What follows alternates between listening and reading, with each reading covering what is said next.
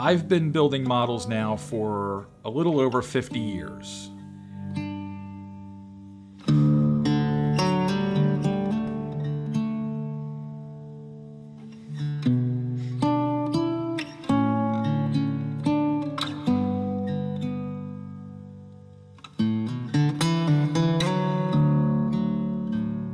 I started with the old Aurora Batmobile that I got in the mail using a coupon from a package of Gaucho peanut butter cookies and 50 cents.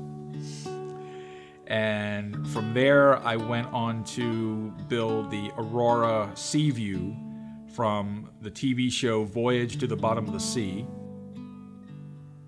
Like so many modelers my age and older, everyone pretty much started with the old Aurora kits, especially the monster models of the early 60s. They were some really great kits. There aren't as many kids today building models. There are some, but there's a lot of adults. And a lot of adults today are getting back into the hobby after so many years of being absent. With the variety of kits available today, it's really a remarkable hobby. I'd have to say it's one of the most rewarding of hobbies. You know, when you can sit there and take a bunch of little pieces of plastic and assemble them into a finished piece, and you really have a sense of accomplishment. Something that you've built with your own two hands. There's nothing quite like it. It's not only rewarding, but it's really quite relaxing. Some people may find it nerve-wracking, or they think it's nerve-wracking when they take a look at the intricacies involved, but in actuality, it's relaxing simply because the entire time you are working on a model, that's all you're really thinking about. You're not concentrating, you're not thinking about, you know, all the day-to-day troubles and your problems, because when you're sitting there and you're working on a model kit, that's all you're focused on. That's what makes it so relaxing. I'm not going to say it's not tedious. A lot of kits today are tedious, but the newer kits today are better engineered. So even for beginners, there's really no reason why anybody can't make an attempt at building a model kit.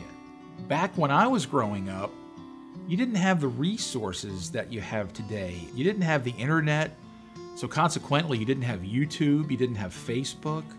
If you didn't know anyone else in the hobby who had more experience than you, then you were pretty much on your own. And you had to learn by doing, you had to learn from others. If there were other guys around who had any amount of experience, you could learn a trick or two from them. Today you've got YouTube, you've got kit reviews, there's clubs, there's IPMS, which stands for the International Plastic Modeler Society. There are different magazines available, and with all the camaraderie, you just can't really beat it. There are shows, there are conventions, and there are model contests.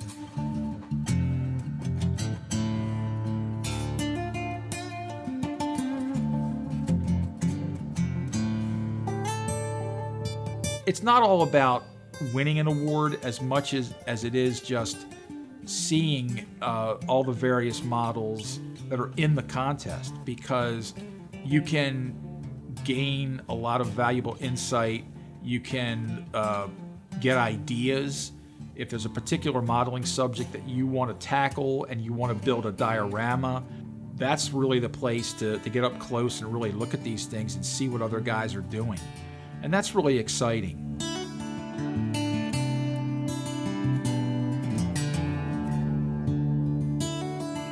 I really encourage anyone who has any interest in working with their hands, you know, building anything, to at least give it a try. Odds are your very first model may not turn out the way you want it to. But that's how you learn, and that's how you advance through the hobby. So even if your first effort doesn't turn out, don't be discouraged by that.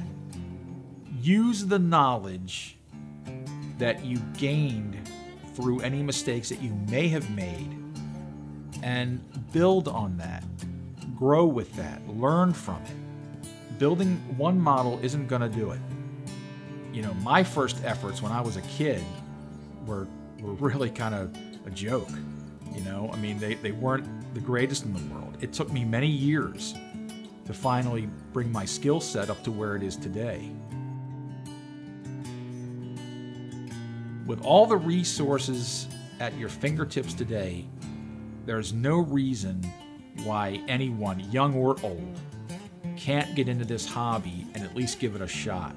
Because I think you would find it very rewarding. I think anybody who likes to work with their hands and build things will find this to be a very, very rewarding hobby to get into.